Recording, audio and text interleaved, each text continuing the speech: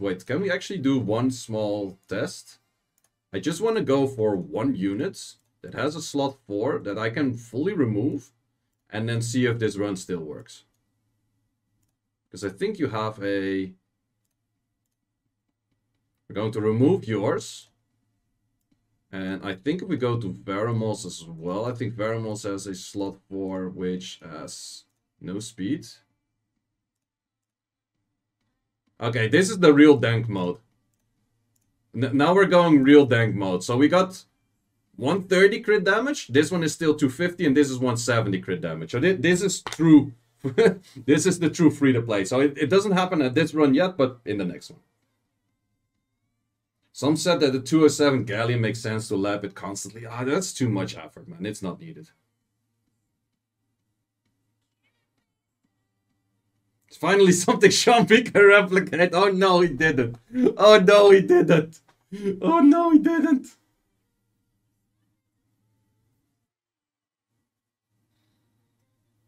Okay, so it will happen next run. So let's see how weak the damage is. I think this might be the part where it doesn't really work as you would like it.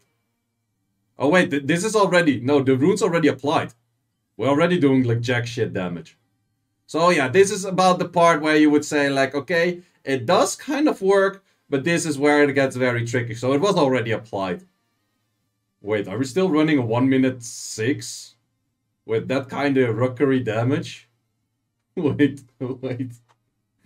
So the artifacts are still garbage.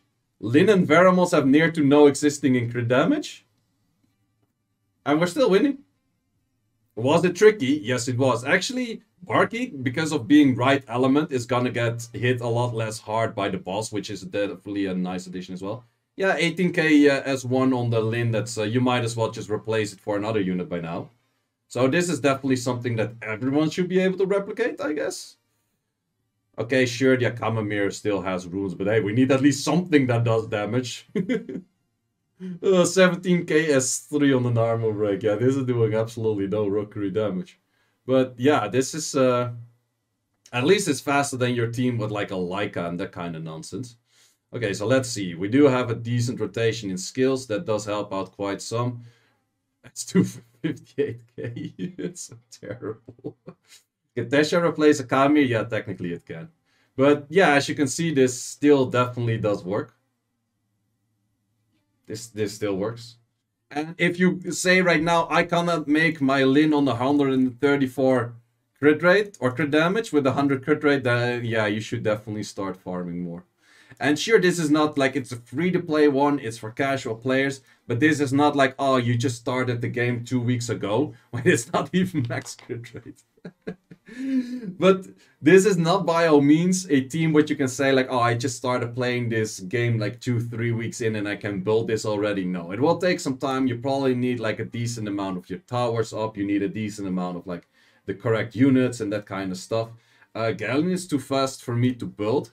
In that case, I recommend you to not go Galleon on Violent, but because I could understand like a Vio 140 is... It's a decent investment to get a 140 Galleon on Vio. The thing is, you can lower the crit rate if that makes it easier for you. That helps out a lot. And you can definitely say like, okay, I don't have those Vio runes, so just go Shield Broken or even Shield Swift. With Shield Swift, you should definitely be able to replicate this.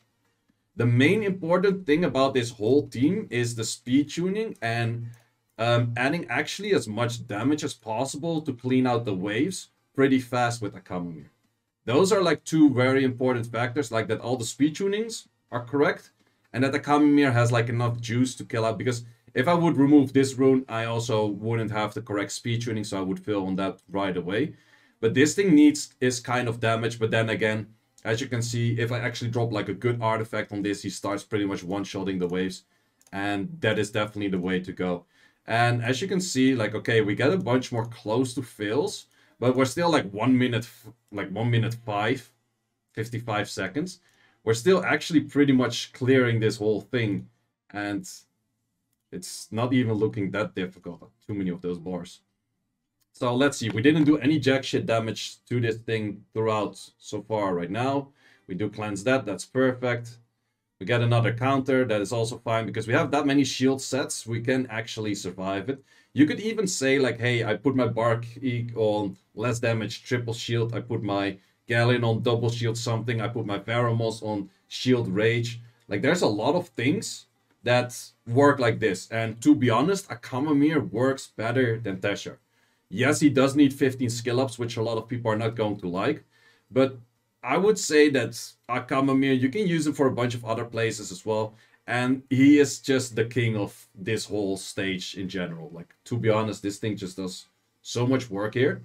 Someone's asking for a violin. Wouldn't recommend it. Just add more crit damage.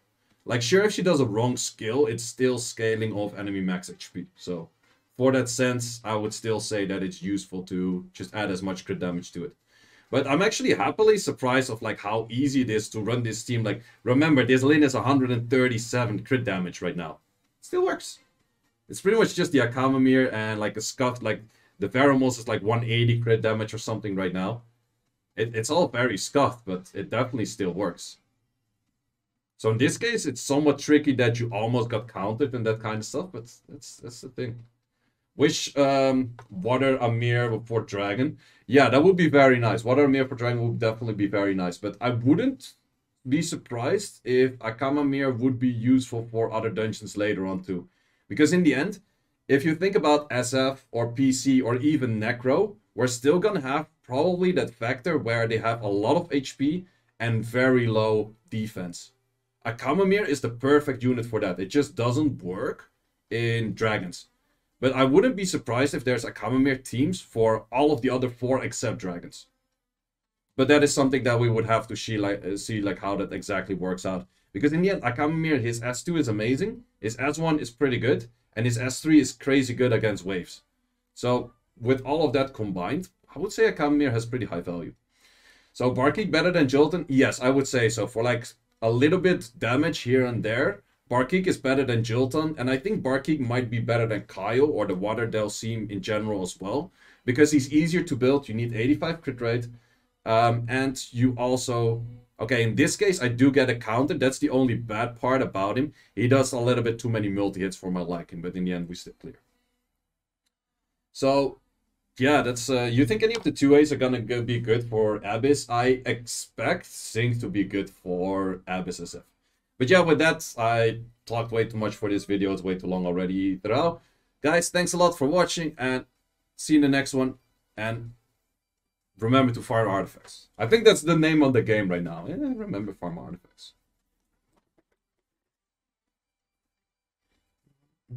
And I'm actually gonna put these fucking troll builds back to proper builds. Because fuck this shit, man. I need to make a second Galleon. Yeah, to be honest, like, it's just go for a Galleon Swift with shield. You're already good to go. It doesn't need any damage that much. Just give your illusion runes to Akamamir and Lin. Not technically, you need more crit damage. Well, for Akamamir, kind of. Wait. Did we get an average sub 1 minute? While having a Lin? Sub 1 minute while the Lin is having no slot 4? And no completed rage set even? Oh, that's insane. Okay, I should take the Lin for the thumbnail. Like, most scuffed Lin GB still works sub 1 minute.